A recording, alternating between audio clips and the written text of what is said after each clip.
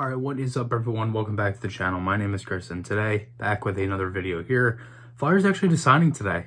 So I didn't actually expect this to happen. I didn't think the Flyers would be signing Noah Cates' older brother, but they do. So they sign free agent forward Jackson Cates from the University of Minnesota Duluth to a 2-year entry-level deal, which is worth an AAV of $925,000 that begins this season in 2021. And I just got a tweet here that just came up when I refreshed Twitter, which is from Sam Carchidi. Assistant GM Brent Flair, easy for me to say, said Jackson Cates is in the Lawton mold, hard-nosed player, gets lots of greasy goals. After he quarantines, he will join the Flyers for the rest of the season, along with Tanner Laczynski, who we heard yesterday, who's joining the Flyers for the remaining 15 games. So, you know, I'm liking this because I feel like this is kind of what the Flyers are doing at this point. It's like, let's get these kids up here. Let's get them to play. Allison's going to be, my guess is that Allison's probably going to be taking Albay Kupel's spot at some point because I don't think NAK has been good. I think Laczynski's going to stay in that 4C mold. And honestly, I think now it's like, I've talked about this before where the Flyers have a lot of guys and they have guys on the radar where it's like, they kind of can come in and kind of, you know, if someone isn't doing their job right, that's in the top 6 or 3rd line, 4th line, whatever, they have guys down there that can come up and just do it and they'll take their spot. And that's kind of what this is like. So a little info on him. As I said, he is Noah Cates' older brother.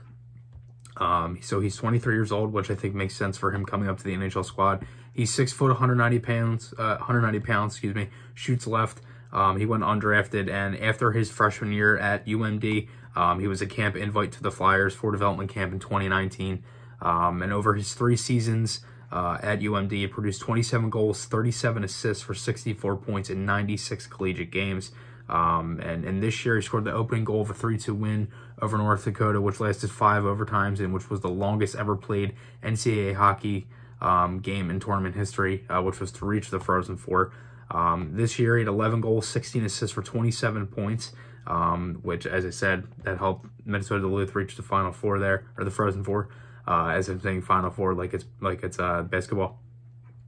So pretty much, his stats they've gotten better as the years have gone on, which, you know, he's gotten older, but he also played less games. So his freshman year, played 39 games, recorded 8 goals, 6 assists for 14 points.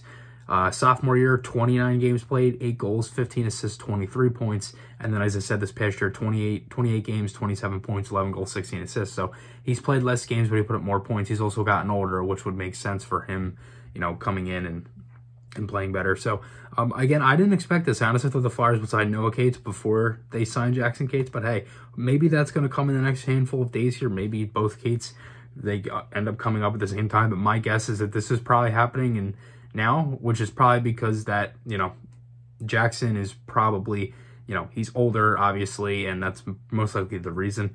It might be, you know, different with Noah too, with you know, the whole, just the contract negotiations and everything, since he was drafted and things like that.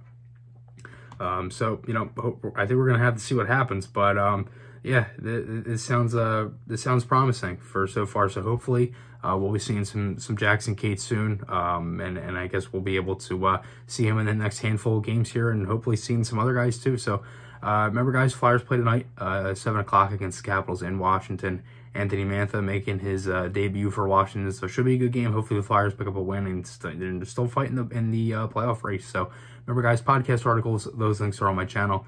Hope you guys enjoyed this one. I'll see you guys in the next one, and goodbye.